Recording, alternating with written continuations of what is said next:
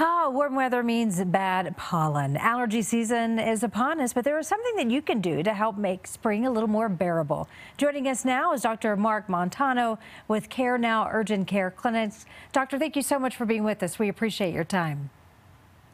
My pleasure. First, let's talk about why this is happening. Why does it seem like this year's pollen season is so bad? Well, I think it has to do with our really great winter. And by great, I mean we had a lot of moisture, lots of snow, and that sets us up for a good spring growing season.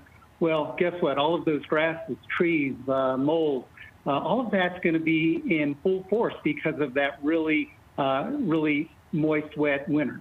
Yeah, when it does start to bloom, boy, it will come out strong. So how do we know if it's a cold or or allergies? How can we tell the difference? And that's a really good question. And I have my patients ask me that all the time. They'll come in, hey, Dr. Montano, I feel I have cough, congestion, runny nose. What is it? Well, the hard part is seasonal allergies and upper respiratory tract infections share many of the same symptoms, and oftentimes it's hard to know. One of the things I'll look for as I'm examining a patient or even asking them questions is, do you have fevers, chills, body aches? Those almost never come with allergies, but they're commonly seen in upper respiratory tract infections, viral infections, influenza, and even COVID. I know as adults we often know when allergy season strikes, but what about parents with little kids and they're looking out for allergies? How can they tell at what age their kids are really starting to suffer from allergies? Yeah, and that can be tough because children may not give us as good a history as an adult or even a teen. So really you have to look at your child and see, are they running a fever? So always check for a temperature. And then I also look, are they having the itchy eyes? Are they rubbing their nose a lot? Are they pretty active, but still you're seeing a lot of the watery eyes, the runny nose, maybe some sneezing. And some children will also have a cough if their allergies are related to asthma.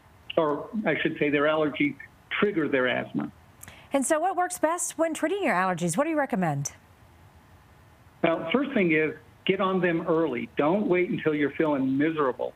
So if you know you're an allergy sufferer, you want to start on your antihistamines early in the season.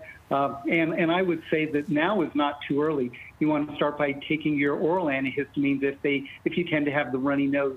They're decongestant, ophthalmic antihistamines, and those things will really help so that you don't get really bad case of the allergic rhinitis, runny nose, and sneezing.